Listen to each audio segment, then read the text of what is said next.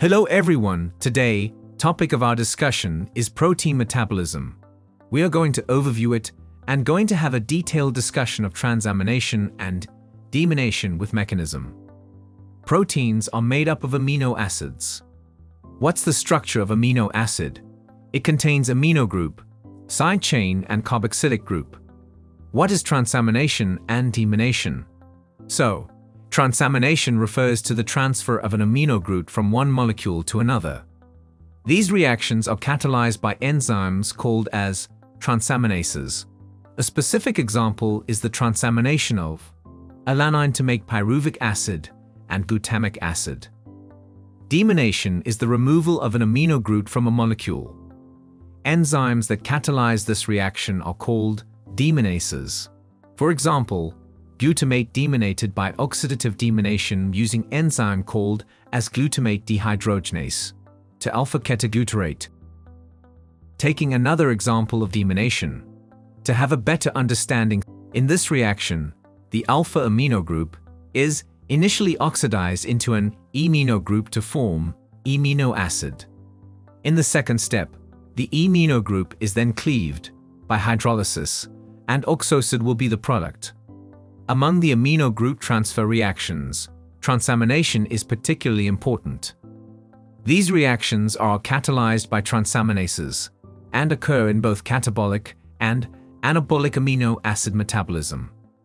This is the structure of amino acid 1, and this is the structure of oxoacid 2. The amino group of an amino acid 1 is transferred to oxoacid 2 to form amino acid 2. The amino group is temporarily taken over by enzyme-bound pyridoxal phosphate, which then becomes pyridoxamine phosphate. Let's understand its mechanism. The aldehyde group of pyridoxal phosphate is covalently bounded to a lysine residue. This type of compound is known as aldimine or pyridoxal phosphate.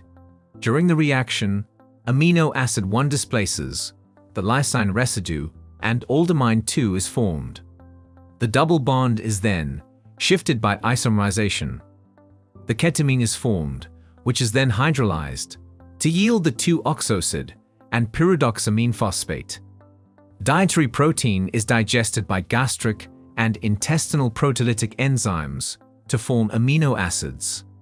Amino acids such as glutamine, asparagine, glutamate, aspartate, and arginine are to a large extent metabolized within the enterocytes, as we have also discussed metabolic pathways in our previous videos, such as Krebs cycle glycolysis and gluconeogenesis, as well as urea cycle.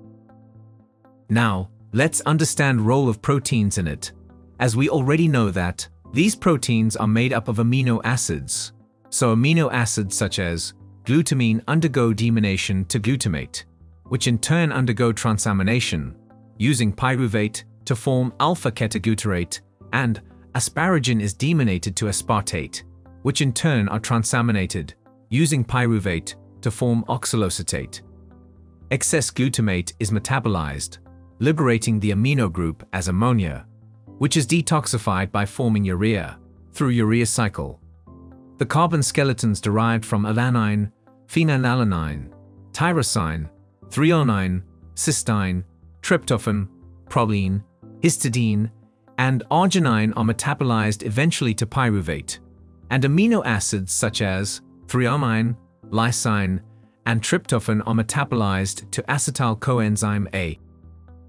And other amino acid, which is phenylalanine, converts to tyrosine through phenylalanine hydroxylase, which is an enzyme, and then it converts to fumarate.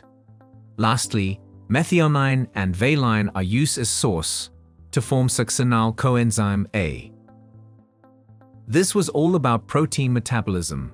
Stay tuned to sqadia.com for more precise and knowledge stuff videos.